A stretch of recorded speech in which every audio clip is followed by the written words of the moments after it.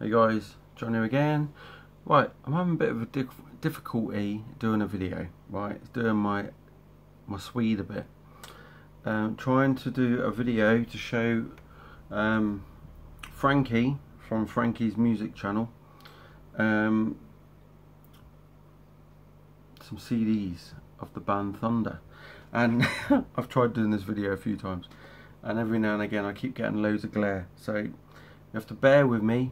If there's a bit of glare, I'm sorry. I've tried moving things around everywhere and it's a bit of a nightmare. I couldn't even get my drink right. I went to make myself a cup of tea and ended up coming back with coffee. I couldn't blame anybody because it was me that did it. So yes, Thunder. Frankie mentioned that it was hard for him to get hold of the stuff, so I thought, well, I'm going to show him my stuff. I do have vinyl, but I'm just going to show the CDs because at the moment I'm going back to CD anyway. So I do have the band that the guys from Thunder were in before, which was called Terraplane. I do have one of their records from mid-80s, but I'm glad they went off and did this band called Thunder because it's awesome. So there's, I'll try and hold the CDs like that. This is their first album, 1990s, Backstreet Symphony. You got the awesome songs on here: She's So Fine, Dirty Love, Higher Ground, Backstreet Symphony. Love Walked In is their well-known ballad from this album. Check out the song Distant Thunder, and An Englishman on Holiday is a good song as well. But yeah, there you go, that's Backstreet Symphony. Awesome album. And Luke Morley, such an amazing guitarist. There was even rumours around 1990 time that he was maybe going to join Whitesnake, but he never did. So there's that one. Next one was the album, or the song on this album that got me into Thunder in '92. I used to have this t-shirt, Thunder Laughing on Judgement Day, and the song that got me into him was Low Life and High Places. The other singles I remember off of here were A Better Man, Like a Satellite,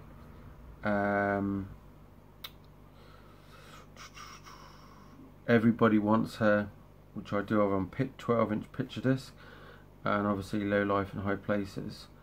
But yeah, there's like 14 songs on that album in '92. That was a lot of songs to have on one album. So, and they're not all short ones either, which is a surprise. Then 1995's Thunder. Obviously they lost.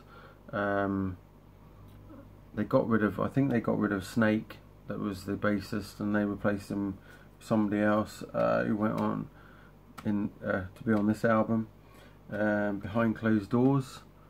And I didn't really enjoy this, the songs that were coming out on here at the time, but I've listened to this album in the last few years again, and I tell you what, when I listened to River of Pain, which was one of the singles, and Castles in the Sand, really great songs. So if you're not familiar with this album, go out. It shouldn't be that expensive. It wasn't. I don't think it sold. It definitely wasn't the big hype that the Laughing on Judgement Day sort of catapulted them. That and the first two albums did, but this album is really good, really good. Then they brought out a best of so early on in their career. This came out in '95 again, and they included the song Gimme Shelter. Oh, and the song In a Broken Dream. Gimme Shelter was a B-side song that was obviously a cover song, and so was In a Broken Dream. But Gimme Shelter, I remember, was being on the B-side of, I think it was Low Life and High Places single. Correct me if I'm wrong. But yeah, this is a brilliant best of. It's called The Best of Thunder, The Finest Hour and a Bit. It's called 1995. But so I think that's when they actually they did actually, that was it, and we didn't hear from them for quite a while. And they came back in I think that we didn't hear from them for a while, but they came back, I'm sure it was 1999 time, because that's when this one came out, and it's called Giving the Game Away. And it would be a hard one to spot in the music shop, because Thunder is written very small there, you know. It's very sort of in the vein of a lot of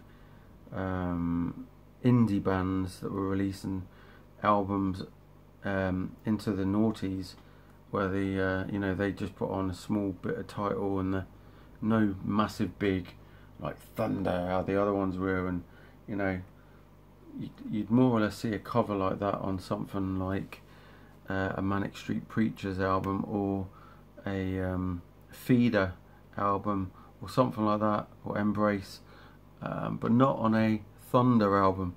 And this one, I have listened to it. I'm not that familiar with the songs that are on it so much. But 1999, and that was on Eagle Records. And then they came out with, which is one I only recently picked up at a charity shop, and it was Gimme Some Thunder, and this is a best of again. This is a great best of. It's really good, and that one came out in 2000. I don't know if you can see that very well. This has got 16 songs on it. Well worth trying to get that. That's a very, very good CD for sure. Then they come back with 2002's Shooting at the Sun, which is I'm just trying to think if I don't think I bought this when it came out. I think I got this a few years or so later than 2002. But yeah,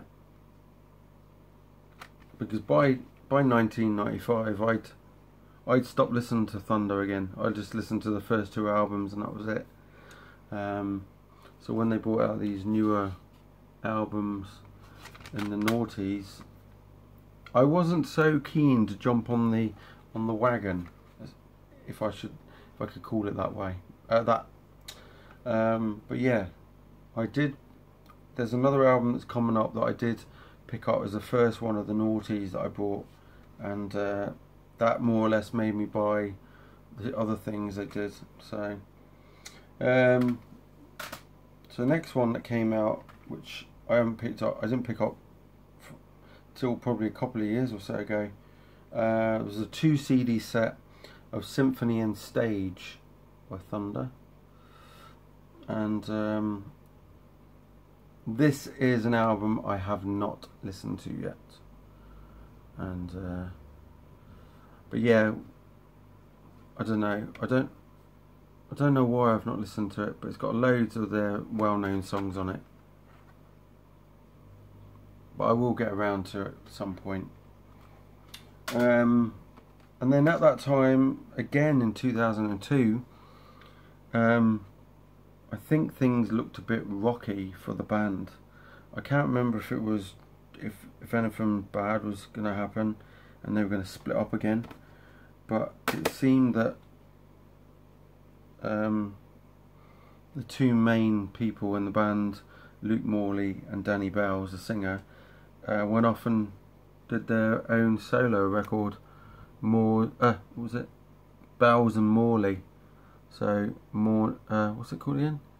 Moving Swiftly Along. And again, not your typical Thunder stuff. So, and that's the back of it. And I've hardly ever listened to this as well. But at some point I will stick it on when I need to probably chill out a bit. But this was the album that I picked up and I thought, oh, I'm going to listen to that. I'm going to get back into that band, Thunder. And this was the special edition 2 CD enhanced, and it's called The Thrill of It All. And this was brilliant, this album. Don't Wait Up and Love Worth Dying For. Yeah, this was a really good record. And the disc 2 has got loads of bonus stuff on it, which you'll see there. Disc 2 is all of this. This one's the top. But yeah, inside. And that was from 2004. Oh great, it all fell over. Right, and then in 2005 the old Thunder train was starting to move steadily along really well, and they brought out this one, the Magnificent Seventh. And I like the cover on this, the Old West. And I did listen to this the other day and I was actually getting into it, so I'm going to give it another few more listens. And again, 2005, and this has got it's all the original members except from Snake's not in the band. It's Chris Childs on bass guitar, but all the other ones, Ben Matthews, Harry James, Luke Morley and Danny Bowles, are still in the band. And then in 2006 they brought out this one, Robert Johnson's Tombstone. There's old Harry James there, the drummer, with his devil's horns on, dressed up as a devil. But yeah, Robert Johnson's Tombstone.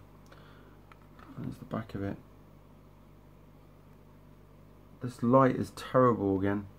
I don't know why that's being such a pain in the bum. It's from my phone, I'm sure it is. So yeah, 2006. That's one of the albums I haven't listened to so much yet.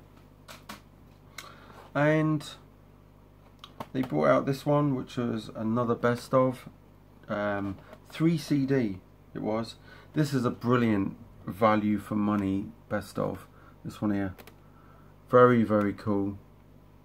And if I'm right in saying that picture on the front is from the video Low Life and High Places with a helicopter going across the top, which was the song obviously that got me into Thunder in '92. This is from 2009, this compilation, or best of. And disc 3 is live. Disc 2 has got 17 songs on, and disc 1 has got 15, and it's brilliant, absolutely brilliant. I paid about £4 or £5 for that 3 CD. Absolutely brilliant. The only album I haven't got of theirs is their new one. I think there might be something else I haven't got of theirs, but definitely the new album called Rip It Up. I never bought yet. I just wasn't buying CDs as much while I've been buying vinyl, so I'm going to be jumping on the bandwagon and buying that CD, because yes, CDs are far better than vinyl, so I'm sticking with that. And cheers, keep rocking, keep listening to whatever it is you're doing. And there you go, Frankie, that's all I can show you at the moment, mate. But yeah, hopefully you find some when you do some searching or whatever and they come your way. But yeah, cheers, see you later.